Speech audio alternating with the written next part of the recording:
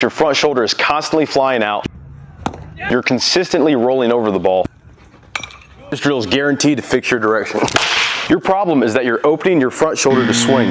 When we do that, all of our momentum is going toward the dugout behind us. Instead, we need to hit against our front side to release our energy through the middle of the field. This is how we're gonna fix it. Place your lead arm back just like this. You should feel a little bit of stretch under your armpit. We're gonna hit against to swing. This drill emphasizes hitting against a firm and closed front side. Thanks for stopping in for another Mind Monday. My name is Ian Jenkins, and remember, I've failed so you don't have to. You need this if